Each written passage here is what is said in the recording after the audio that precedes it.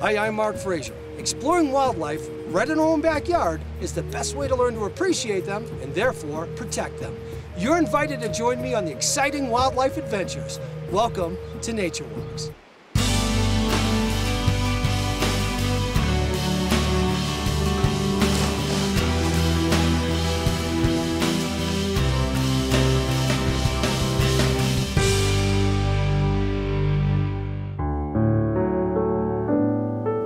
The American Bittern has to be among the most unusual birds I've ever had the honor of filming.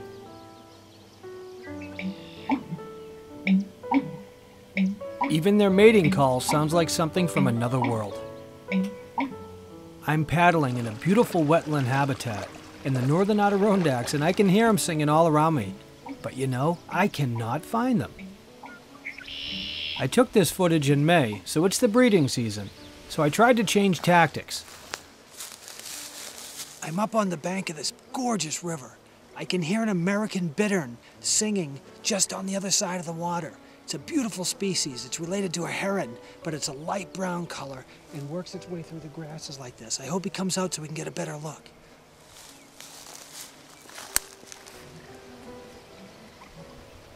I couldn't understand it. It's as if the bitterns are invisible. Little did I know, it's true.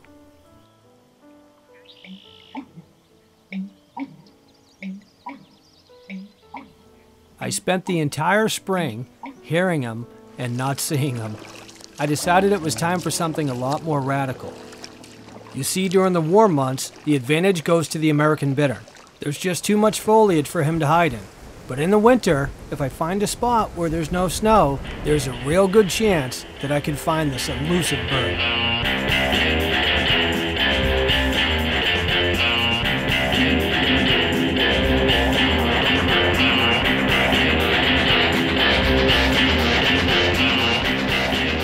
Now check this bird out. He's sitting there behaving like a piece of grass. Not only is he leaning the correct way, but he's also moving with the wind. All of a sudden he's on the go, and we get our first glimpse.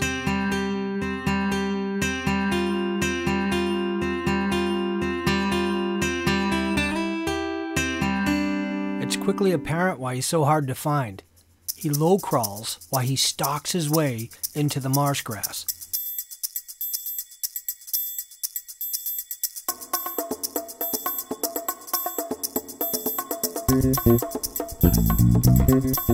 Although he's built similar to other herons, he's a lot different in the way he behaves. He seems to be completely built for camouflage. Just look at him. He's incredible.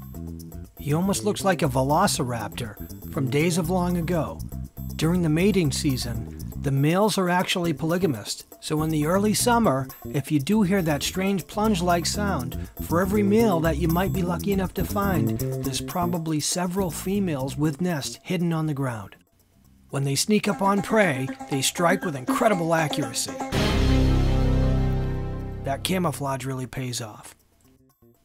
Just imagine, not only are they striped on the bottom to match the up and down vertical lines of the grass, but their behavior. Take a close look. This bittern is actually mimicking a big puff of grass. He'll just sit there patiently. When he wants to look around, he'll lift his head up and appear just like the wind's blowing back and forth, and that's how he hides. Absolutely breathtaking to see.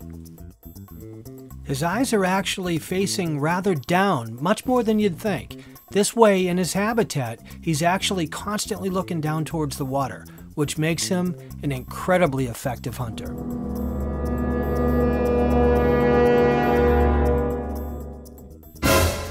They're not a picky eater. They can pretty much get to a lot of different food sources, everything from amphibians to fish, crustaceans and insects, whatever they can find. And if it's cold like this where there's a lot of ice, right on the edge where the grass meets the ice, a lot of times that area doesn't freeze. So when they're migrating south, they'll actually take advantage of that to find food even late in the season. American bitterns know what they're doing. If you notice, he always puts those vertical stripes first. Sometimes he'll leave his entire body away from the water and stretch his long neck out like a turtle to get to his prey. Now imagine, they're a large bird, about 2 feet tall, and their wingspan is about 42-43 inches. But yet, watch them low crawl. That's completely different than I see with other herons. Usually, if you look at like a great blue heron, they're standing tall and proud and kind of waiting out their prey. Not the American bittern. It's all about camouflage. These guys are the masters of stealth, and because of that, they do really well in their environment. I could not believe how many times this American bittern was able to find food, even though most of the watershed was completely covered in ice. Look at how low he's keeping his body. After a while, I noticed that the bittern was doing something with its tail. It reminded me of being a kid trying to catch frogs by waving one hand and then grabbing him with the other. Very strange.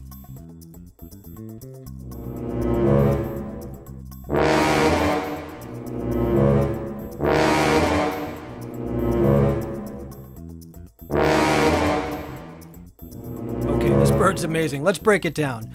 We've got the low crawl. And then the tail wag. Don't forget playing a clump of grass.